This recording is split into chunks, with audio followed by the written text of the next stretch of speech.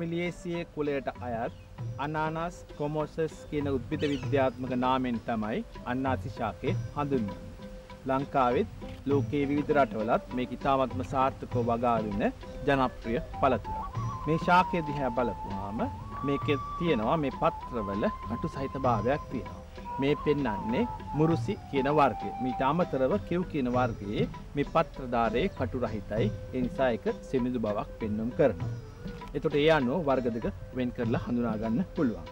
ශාකයේ පත්‍ර වින්‍යාසය දිහා බැලුවොත් 13න් 5 කියන පත්‍ර වින්‍යාසයක් මේ ශාකයේ පෙන්වුම් කරනවා.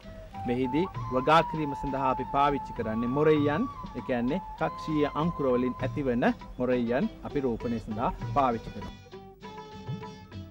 මෙන්න මේ වගේ මොරෙයන් පත්‍ර 12ක් 15ක් අතර තියෙන අවස්ථාවේදී අපි වගා කරන්න භාවිතා කරනවා.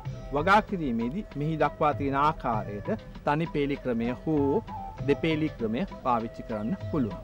දෙපේලි ක්‍රමයේදී අක්කරයක වැඩි පැල ගණනක් යෙදෙන නිසා වැඩි ඇස්වන්නක් ලැබෙනවා. ඒ නිසා වගාකරුවන් අතරට දෙපේලි ක්‍රමය ඉතාමත්ම ජනප්‍රියයි. දෙපේලි ක්‍රමයේදී පොල් අක්කරයක නැත්නම් පොල් හෙක්ටයාරයක පැල 22500ක් විතර යොදා ගන්න පුළුවන්. අන්නාසි වගාවේදී තෙතමන සංරක්ෂණය ඉතාමත්ම වැදගත්. පාරම්පරිකව අන්නාසි වගා කිරීමේදී වසුනක් හැටියට යොදන්න පුරුදු වෙලා තියෙන්නේ කොහුබත්. නමුත් කොහුබත් වල හිඟතාවයේ හේතු කොටගෙන විවිධ ද්‍රව්‍යයන් යොදන්න උත්සාහ කරලා තියෙනවා. ඒ යටතේ කළු පොලිතීන්, ලේ කුඩු, දහයිය, කුකුල් පොහොර, පොල්ලෙලි වගේ විවිධ ද්‍රව්‍යයන් යොදන්න උත්සාහ කළා. නමුත් අපේ පරීක්ෂණ වලින් අපිට පෙනී ගිහින් තියෙනවා තෙත් කලාපයටත් අතරමැදි කලාපයේ තෙත් ප්‍රදේශයන්ටත් වඩාත්ම යෝග්‍ය වෙන්නේ මේ විදිහට දක්වලා තියෙන මේ පස්වැටි යෙදීම කියලා. මේක මිල අතිනොත් පහසුයි.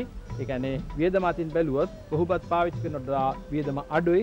ඒ වගේම ඵලදායීතාවය කොහොබත් යොදලා ලබා ගන්න ඵලදායීතාවයටම කිට්ටු ඵලදායීතාවයක් ලබා දෙනවා. ඒ නිසා තෙත් කලාපයටත් අතරමැදි කලාපයේ තෙත් ප්‍රදේශයටත් පස්වැටි යෙදීම අපි දැන් නිර්දේශ කරනවා.